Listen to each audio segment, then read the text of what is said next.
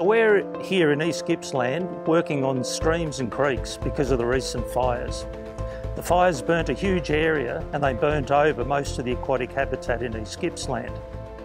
There are a lot of threatened species that live in these streams and they've been impacted a little bit by the fires, but the critical punch is what happens after fire. By looking at this stream, you can see the devastation caused by a high rainfall event straight after a large fire.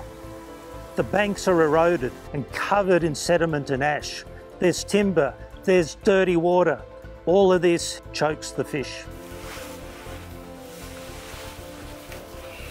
If a flood event occurred after fire and all aquatic animals were killed, the main issue with some of these species is they will become extinct.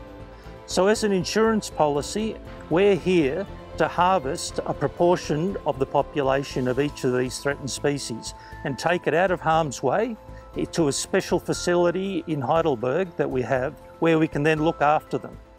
It's to care for the animals as if they were in the environment, but importantly, if something happens to the ones that are left in the environment, if they're damaged or hurt or become extinct, we may be able to recover the species with the ones we have.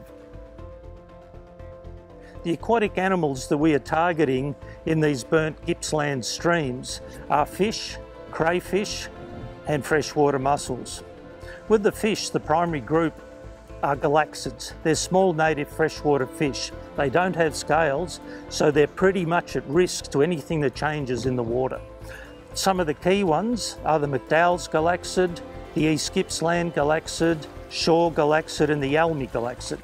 There are in total 11 species which unfortunately are in this fire footprint. There's about 4 species of the spiny crayfish. The Orbos spiny crayfish would be the most well known of those. And then we have 3 species of freshwater mussel. Most people don't know anything about them. They're too hard to see, they're buried. But the one we're particularly targeting is the depressed freshwater mussel. It's not depressed because it's sad, it's because it's quite squashed. A lot of these animals are very rare and very threatened. They're only found in very, very small sections of stream. If the worst case scenario happens, we can repopulate. If it doesn't happen, we haven't lost anything, we just bring those animals back. This project is part of Victoria's bushfire recovery response. The Department of Environment, Land, Water and Planning is leading that, and we form partnerships with Parks Victoria, whose estate has been massively impacted by these fires. Without the assistance of Parks Victoria, we wouldn't be here.